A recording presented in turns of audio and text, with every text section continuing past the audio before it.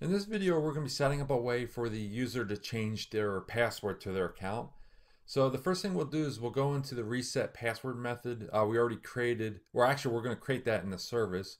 And then we'll go into the method that we already created in our component. We'll wire that all up. And that's the first thing, first two things we'll start on. We'll knock it out piece by piece. There's a lot of different moving parts. We're going to have to be jumping around a bunch of different files in this video. So we'll just knock it out piece by piece. So what we're trying to do here is when the user fills out this form, and they'll enter in their email, hit send, they'll get an email in their inbox. They should get a link in their email. When they click on this link, it's going to send them back to our application. And then they're going to get another field like this, but this is for them to actually enter in their new password and hit send.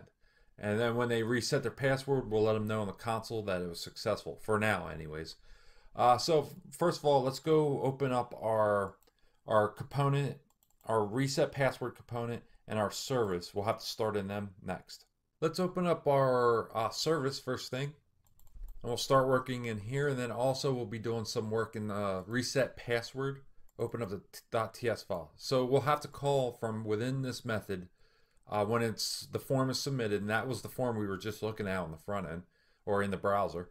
And this will call our service, and in here we'll need to set up a method, and this method will turn around call our API we have right here, our reset password.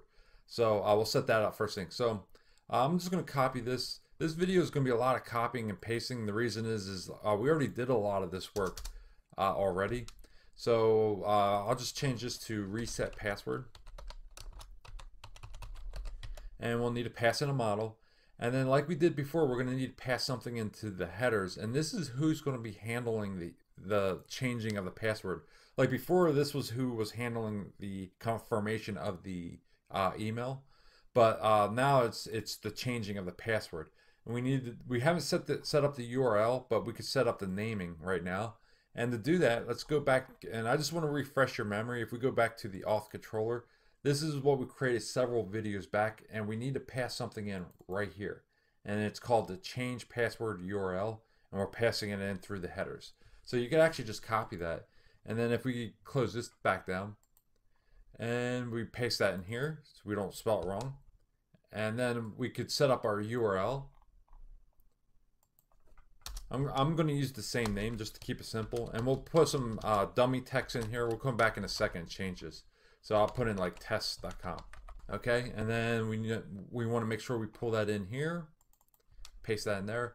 Okay, we set up our headers, and all this will be the same, and we're passing it in here. Now we need to make sure we're calling the correct API, so that's going to be inside of our auth controller, so auth URL. And then instead of create, if we go back here, it's going to be reset password. Copy this, and then go back here, paste it in there. Okay, so that's all we really need to do. We set up our call and our service. Save this. Now let's pull our service into the controller. So we go into controller, go in here inside the constructor. I'm going to call it auth service and paste that in there, and make sure you pull it in. All right, so we should have access to this. So again, this is going to be very similar to what we just did. You could take your pick, maybe the login. We'll try that. Just copy and paste. Yeah, this is perfect. Let's just copy this and then close this down. Go back in here and paste. And then I'm going to change this to reset password. Reset password, copy and paste. And we're not calling the login anymore. We're calling reset password. There it is. Okay, and that should be it. And then we'll just change the text here, like check your email, change password.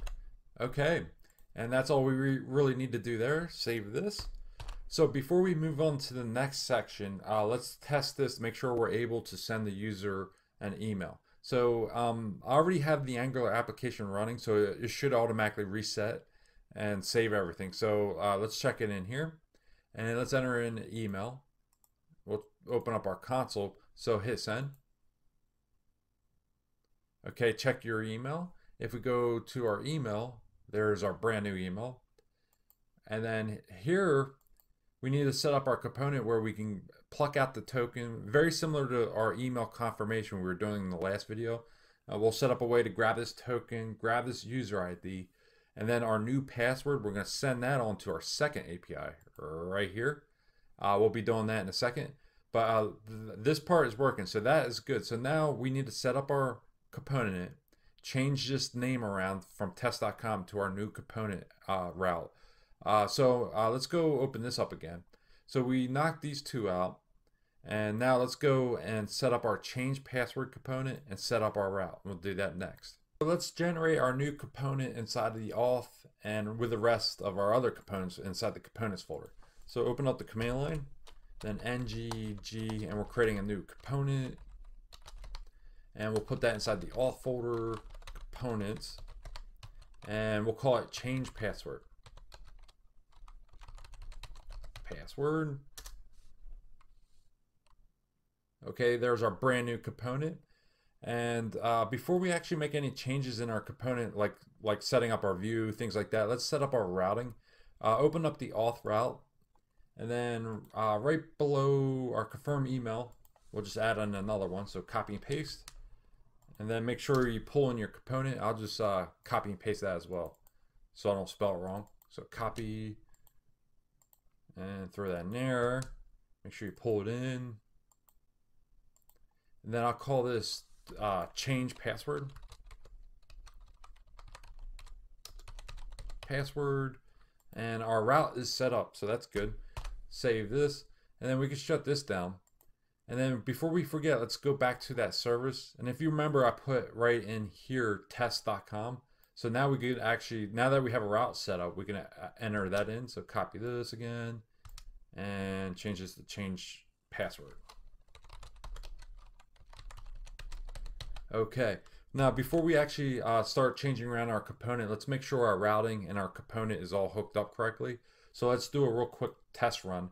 If we go back here, I still have Angular running, and then we enter in the email and hit send. Okay, that's still working. And then if we go back to our email, we got a new email. And as you can see right here, now it's not test.com anymore. It's our new route we just set up. That's good. So if we click on this, this should send us back to our component. So if we click on this, very good.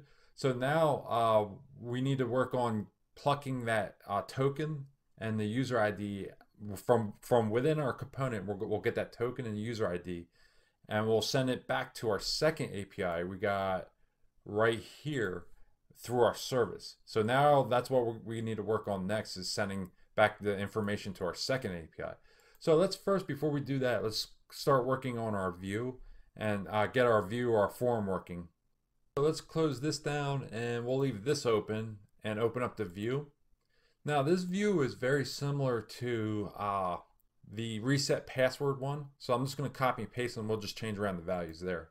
So just copy this. And then if we go back here, or actually reopen that HTML here. Okay, now I'm just going to replace this. So instead of reset password, it's going to be change password. Change password. And then we're going to change this around in a second. We'll come back to that. And then down here it'll be enter new enter new password. Password. And then this will be password instead of email. And copy, paste, and then change password. I'll change that.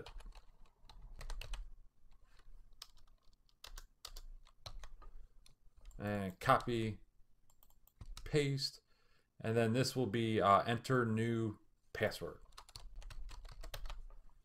Okay, like change password, that'd be good. And then I'm going to change this icon. I found a real nice icon. If we go back here, it's in Font Awesome, and I already have that in the browser. And this is perfect. Copy this. Go back here. It's a little save symbol. And then I'll just change this. Okay, so we have that all set up. Now, I'm not adding a second input field for now. We'll take care of that when we're doing form validation. But this is pretty good for now. And then this, we're not going to be passing in the the ng form like we're doing here, we're going to actually sign it to a variable now. And I'll explain in a second why I'm doing that. So we can actually get rid of this. And actually, let's change this entire method. We'll call this change password now. And let's create this so we could get rid of that error. If we go back to our component, and I'll just throw something down here. Okay, that should take care of that error for us. Let's save this, go back here, give this a kick. Oh, okay, good. So now we want to figure out a way to get that information from this form. Instead of doing it this way, I'm going to do a little different. So ng model, hit tab, and then we're going to create a variable. I'm going to just call it model, and then this object is going to have a property, and it's going to be called password. And we're getting an error. The reason is it doesn't exist in our component. Copy this, go back here. So let's go and create that, and be a model, and it'll be a type of any, and then it's going to be equal to a object. So that should store, what we're doing is we're binding this model to this input field this way. That's what we just did. If we give this a kick, that should take care of that error. Okay, so that's the way we're going to get the password. And then now what we could do is we could assign other things to this object, like the token and the user ID that we're getting from the URL. And the way we do that is by doing it like we did it with our email confirmation. If we go back to that, and we'll again copy and paste. So let's check this out. It's actually in our confirm email actually. And right here, we're plucking the token and the user ID from the URL. If we go back here and go in here, so we want to get that token and the user ID. And we did that in the last video. And the way we did that was this way. So we could just copy this, and we'll set up the route in a second. I'll just copy this though. Let's go back here, and from within the ng on it, paste that in there. So we'll have to set up this. This is going to be model now, and this is what we're going to send on to our service in a second. But for now, what we'll do is we'll console log that.